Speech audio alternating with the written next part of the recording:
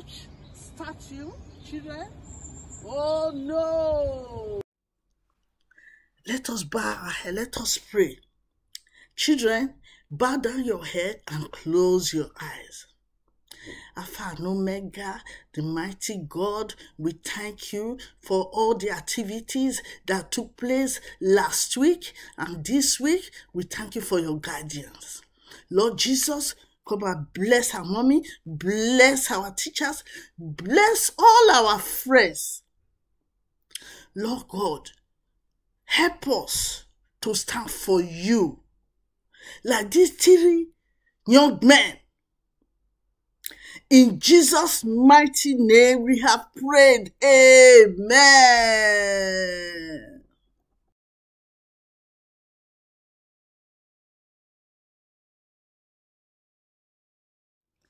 The lesson today is about a time when 3 young men were commanded by King Nebuchadnezzar to bow to a golden image he had built. The key verse or the memory verse: our God whom we serve is able to deliver us from the burning fiery furnace. Daniel chapter 3 verse 17. The text is taken from Daniel chapter 3 verse 1 to 30, but we only go to read few verses, that is verse 17, 18 and 28. Can we open our Bibles, children? Yeah, well done, well done. I read verse 17. If it be so, our God whom we serve is able to deliver us from the burning fiery furnace, and he will deliver us out of their hand, O king. Verse 18. But if not, be it known unto thee, O king, that we will not serve the gods, nor worship the golden image which thou hast set up. Verse 28. Then Nebuchadnezzar spake and said, Blessed be the God of Shadrach, Meshach, and Abednego, who has sent his angel, deliver his servant, and that trusted in him, and have changed the king's word, and yielded their bodies, that they might not serve nor worship any god except their own God. Yeah, let's put our Bible aside. Nebuchadnezzar invited everybody in his province to come to the plain of Dora. When he completed the golden image he had built, with the invitees, you have the 3 young men with other dignitaries, other invitees all over to come and worship this golden image. He instructed them, he gave them command that if you hear music, this music, you should bow anywhere you are.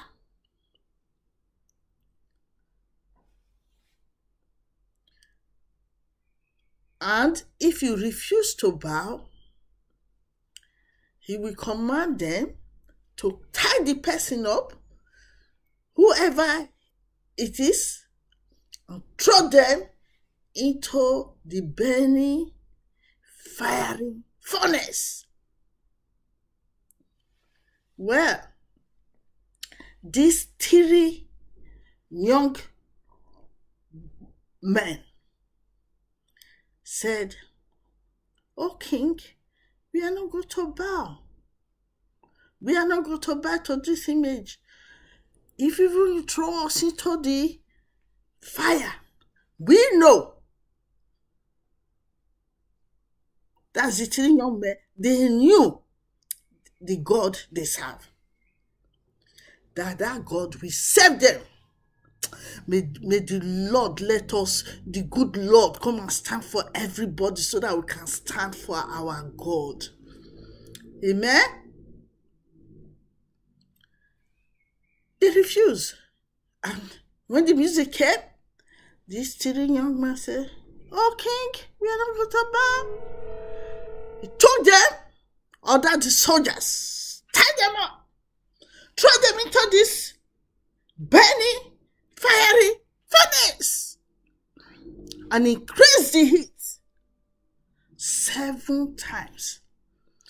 The 3 went in, they tied them up, the 3 went in, but what happened? All of a sudden, the king that was watching stood up and said, "I can see the 4th person among those people coming out from there." Everybody stood up. Who? Yes, you get. Yeah. The Son of God. Who is that? Jesus was with them. And to some records, they don't even smell smoke.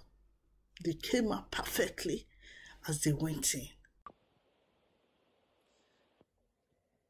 The key statement, the take-home statement is, "Thou shalt worship thy God only."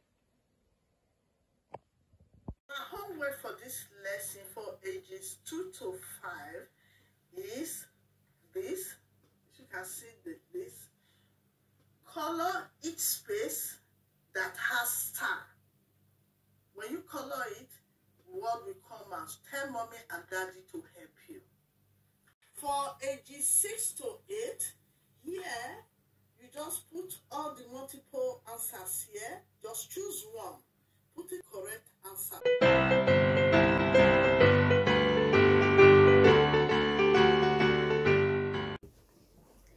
Hello, good morning, boys and girls. You're welcome to our Sunday school this morning. Thanks for tuning in. God bless you. The title of our lesson today is "What is Really Important?" The memory verse for the lesson, that's the key verse.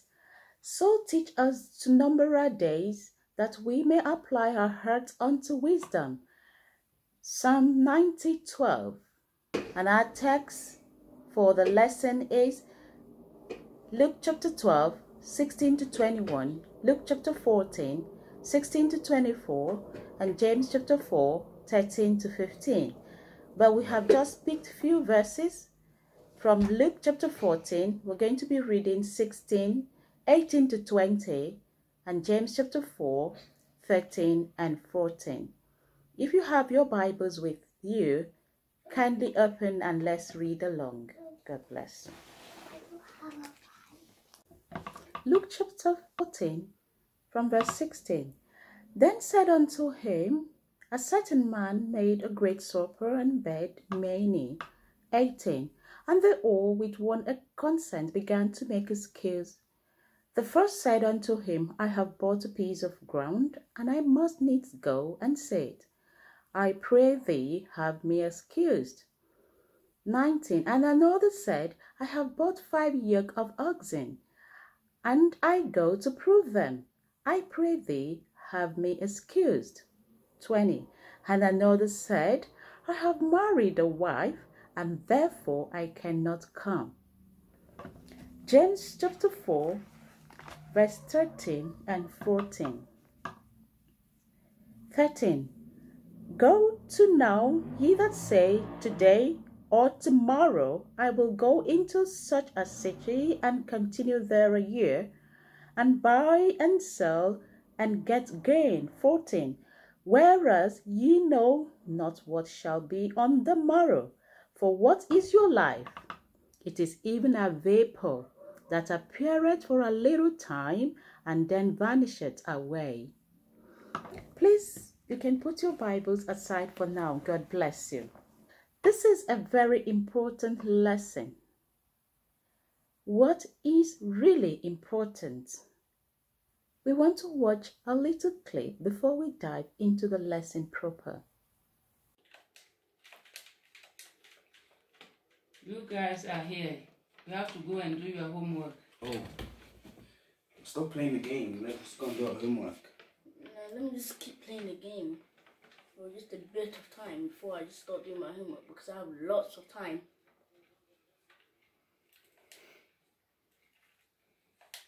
Kingsford, are you still playing these games? You know your dad will come home soon. Today is Bible study, so go and do your homework. I just want to play the game. It's so much fun.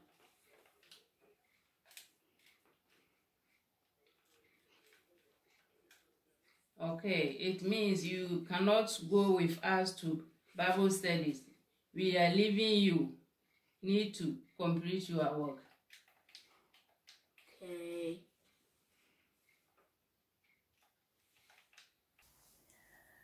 That little clip actually brings us to this important lesson. What is really important?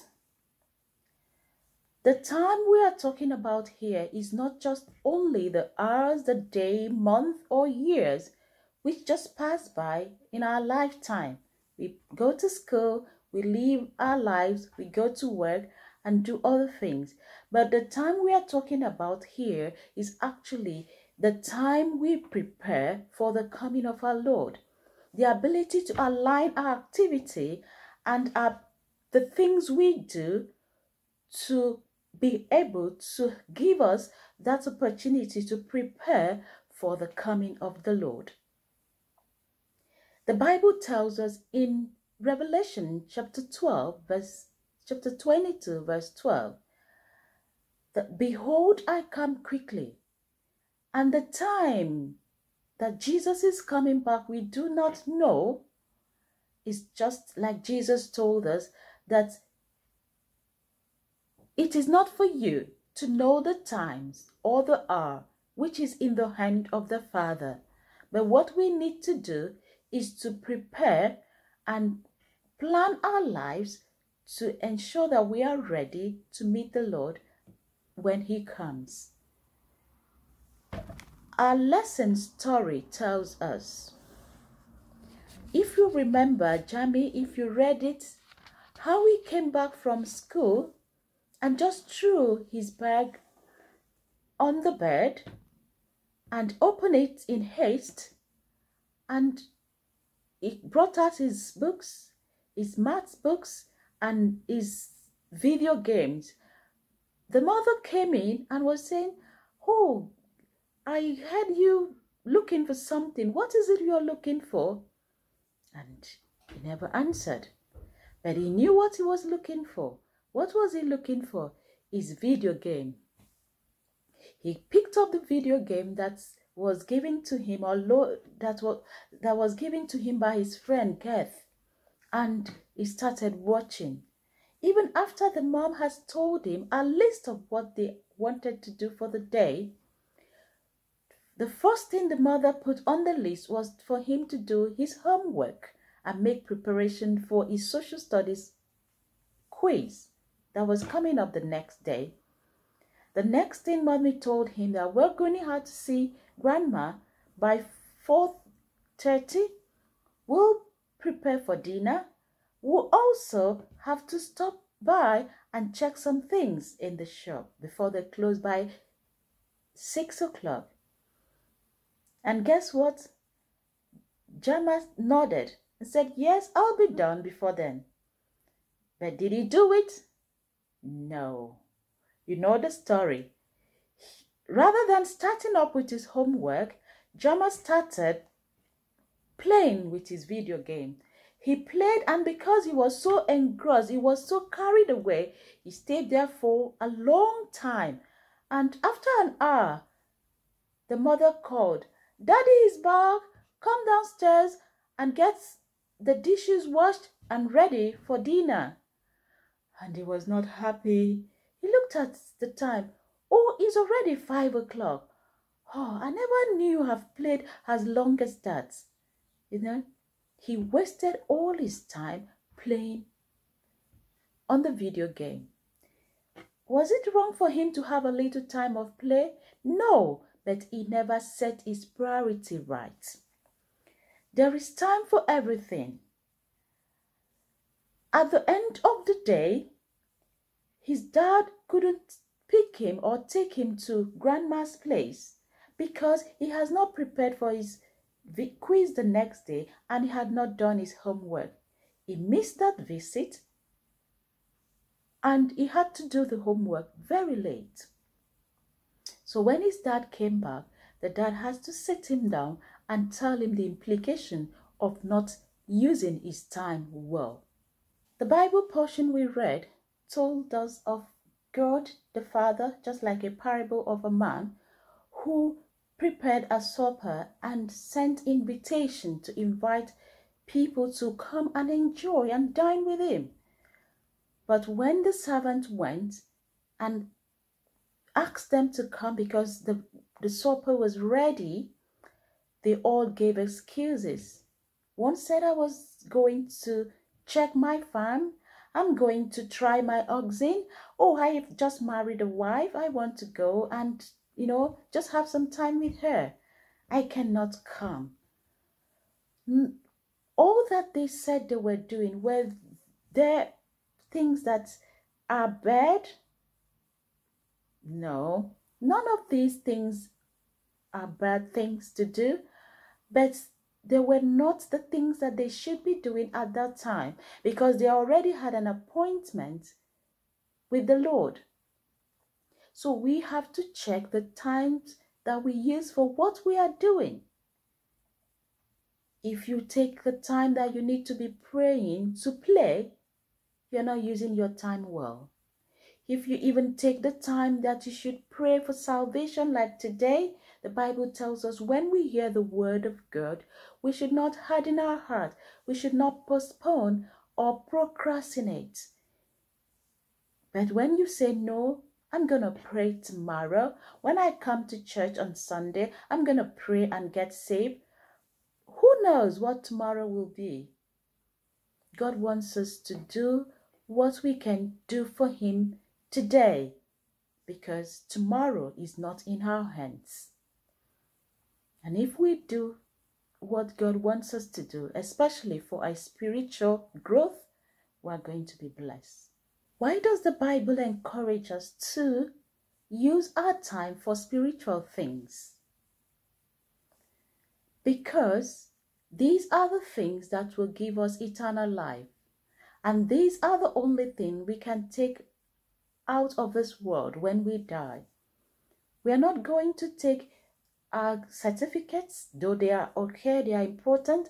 We're not going to take our children when we grow up. We're not going to take anything, our video games, whatever you have here on earth. We're going to only take our salvation, the word of God, and the reward of what time we have used for the Lord, which will be jewels and precious stones for us in glory. What does it mean to walk circumspectly? It means to redeeming the time, to consider what we are doing. Before we act or judge or decide, we need to consider it very well, whether it is worthwhile or not.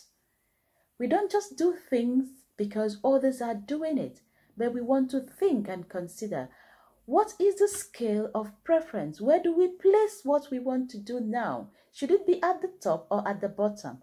Will it give glory to God or not? When we do that, we are walking circumspectly. God wants us to begin to plan our time better than what we normally do before. If you had not had any time to spend with the Lord in prayers, God wants you to start doing that. You've not had any time to prepare and practice your instrument to play in church.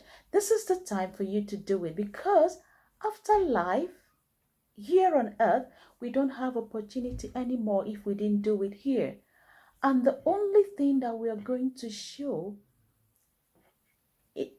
for what God has done for us, anything that we want to show on the other side of eternity is only what we have worked for the Lord.